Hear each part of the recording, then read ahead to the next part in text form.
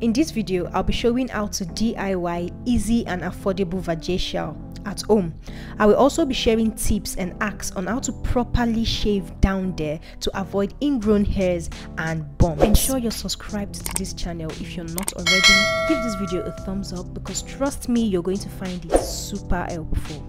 Let's jump right into this video. The first step is hair removal. Now there are several ways you can do that. In this video I'm going to be talking about two ways. The first one is shaving. Now I love to shave using men's razor. I find that men's razor gives you a close shave. It usually has 5 to 6 blades, and what this does is it gives you that close shave, thereby preventing any cuts or any bumps. Another thing about this particular brand of razor is that it has this blue stripe. I don't know if you can see that, and what that does is when it gets in contact with water, it makes it slimy, thereby allowing it to glide easily on your skin. It also has a removable head, so you can easily do that. You don't have to change the whole thing. And then you want to shave using a conditioner.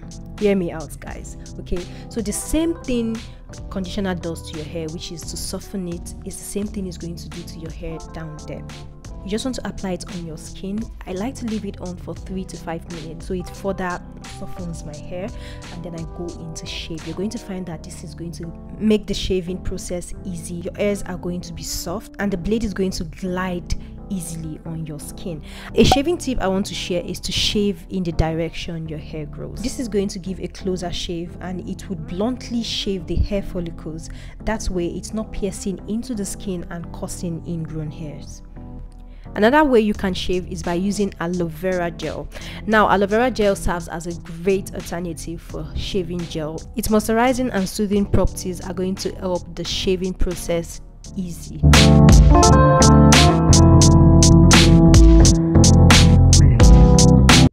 Another thing you can use to shave is men's shaving cream. Okay, if you think about it, men's shaving cream are designed for men's faces. You know, they use it on their faces, so this is amazing, especially for people with sensitive skin.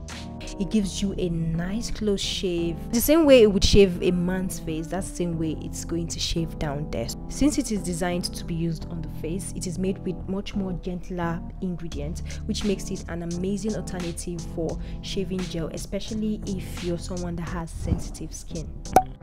The second hair removal method is hair removal cream.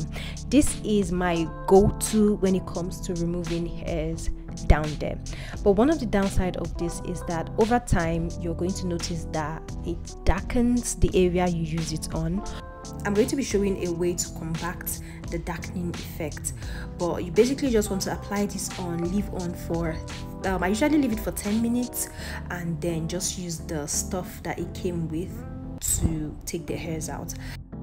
So after the hair removal process, you want to go in with a scrub. So this is my DIY sugar scrub of sugar, olive oil and aloe vera gel.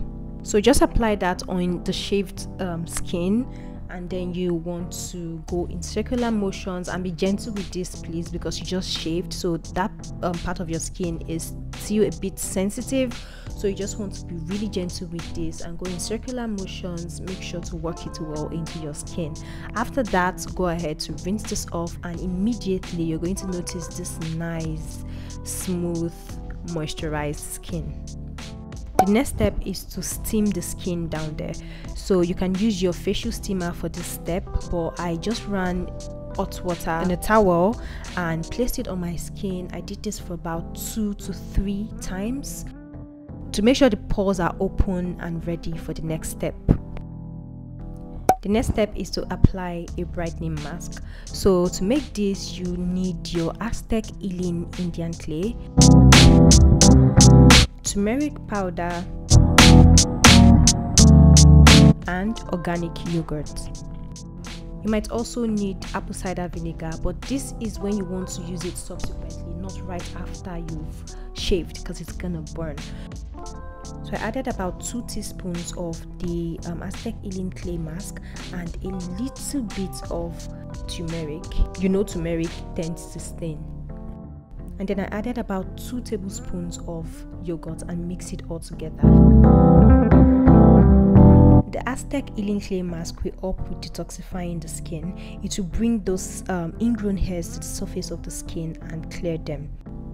On the other hand, turmeric and yogurt will help to lighten dark spots, help to reduce the bumps, and with consistent use of this mask, you will notice that down there is looking brighter. This mask should be used subsequently, the same way you do masks on your face, you know, that's the same way you should mask down there, like 2 to 3 times in a week. It should be a regular routine for down there. You just don't want to do it once and expect a miracle. You want to consistently use this down there the same way you take care of the skin on your face. That's the same way you should also take care of the skin down there.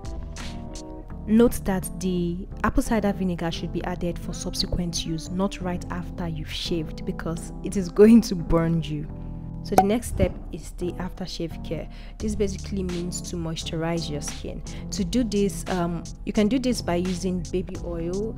It is mild on the skin, it is soft, so it's not going to cause any burn or irritation, and we leave down there moisturized and shiny.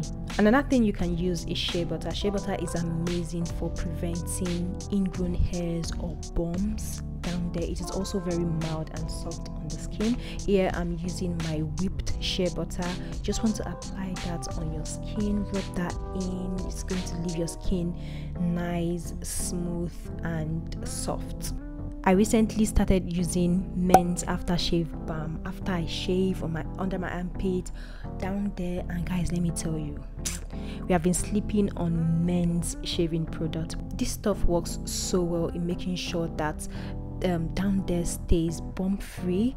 It is amazing. Like, you can also use aloe vera gel after shaving. It's amazing. It soothes the skin, so it's not going to irritate your skin or anything like that, and it's going to keep it moisturized and smooth.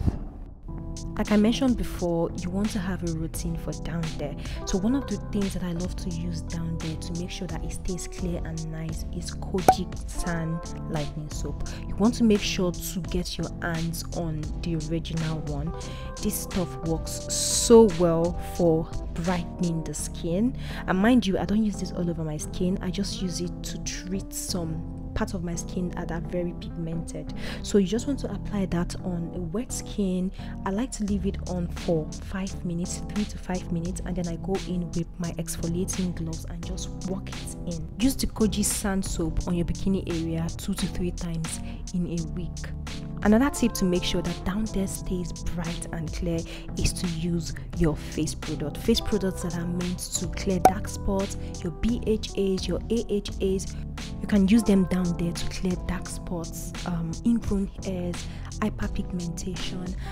Also, something to keep in mind is that just as you don't use these products on your face every single day, it's the same way you don't want to use it down there, because they contain active ingredients and they might overwhelm the skin. So that's it for this video. I hope you guys enjoyed it. I hope you found it helpful. If you did, give this video a thumbs up. Leave me a comment in the comment section below. Subscribe to my channel if you haven't already. Click on the bell icon so you get notified anytime I post a new video. I'll talk to you guys in my next video.